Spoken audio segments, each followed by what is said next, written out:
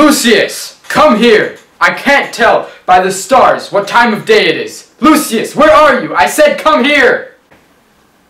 You called me, my lord? Light a candle in my study. Yes, my lord.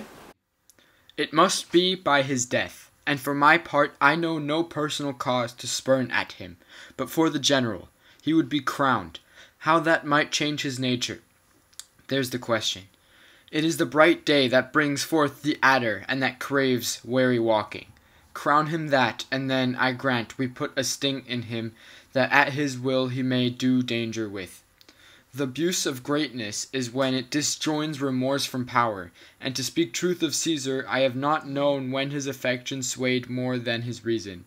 But 'tis a common proof that lowliness is young ambition's ladder, whereto the climber upward turns his face.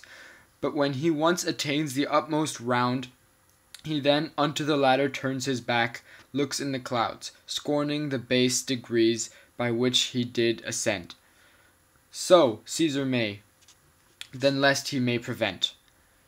And since the quarrel will bear no colour for the thing he is, fashion it thus, that what he is, augmented, would run to these and these extremities, and therefore think him as the serpent's egg, which hatched would as his kind grow mischievous, and kill him in the shell. The candle is lit, sir. I found a letter that wasn't there before. Go to bed. Is tomorrow the Ides of March? I know not, my lord. Fetch me a calendar. Yes, my lord. Look at yourself. Should Rome stand under one man and one man alone?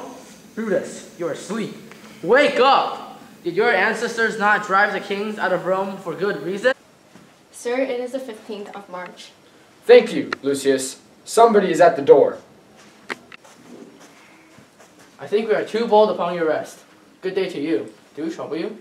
I've been up awake all night. Do I know this person that came with you? This is Decius. Good day to you. He is welcome too. Give me all your hands one by one. And let us swear a resolution. No, not an oath. We do not need an oath to do the right thing, as the right thing comes with patriotism. Very well. No oath. Should Caesar be the only person to be killed? Good question, Decius.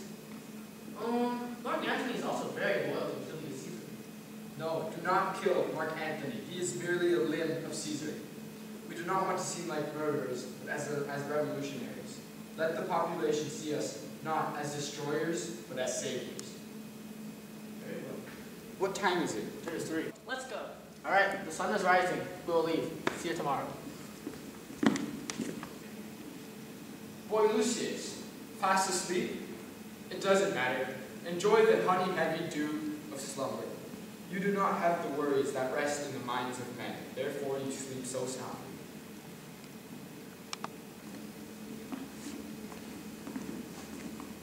Portia, what are you doing this early in the morning? Ask yourself that question, Brutus. Last night, you stole from my bed and have stayed out here until this early in the morning. And last night at supper, you were just pacing around and you have not touched your food at all. Tell me, Brutus, what's wrong with you? And when I asked you what was the matter, you just glared at me and seemed really annoyed. As your wife, I demand to know what's happening. Just sick. And a sick man would wake up at 2 in the morning to walk around in this toxic air. Portia, what have I done to deserve you?